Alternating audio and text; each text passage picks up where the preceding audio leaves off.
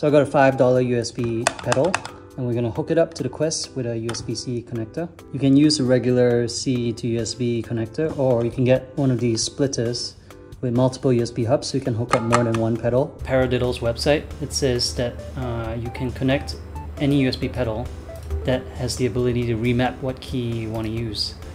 So by default, spacebar is going to be the kick, and control is going to be the hi-hat.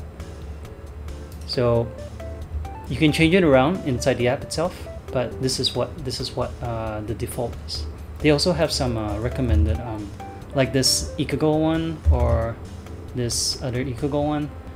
As long as you can customize and remap the key, you're good to go. Any pedal should work. Any USB pedal that can be remapped should work. So this $5 USB pedal that I got comes with a CD-ROM and software that lets you remap this to any keyboard press you want. So as long as you get a pedal that has the ability to remap the button press, you're good to go. So this one has a software, and just scan it in. It's called it's called Elf Key or something. So just plug in the USB. So once you launch the software, it's gonna let you pick the item that you connected. And here you can choose a single output. That's what I'm gonna do. And then you can type in whatever keyboard press you want. So I'm gonna use spacebar, and then I'm just gonna press save. Done.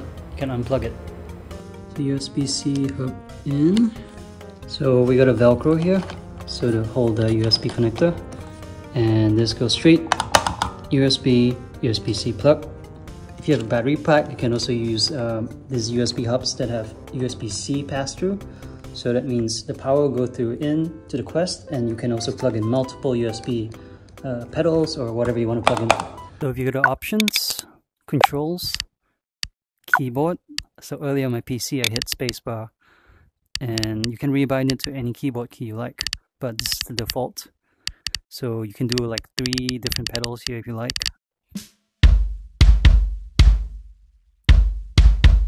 It's working.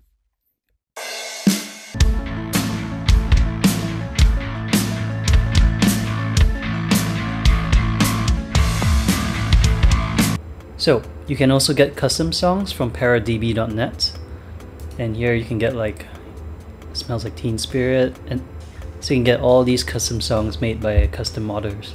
So let's say you want to play Take On Me, just click on the song, press download, connect your Quest to the PC. If you don't know how to do this, use SideQuest. I'll attach a link in the description to connect your Quest to the PC. Open the zip of the song you just downloaded and extract it outside. And then copy this into your Quest folder under Paradiddle, songs, and then just paste it here. And you're done.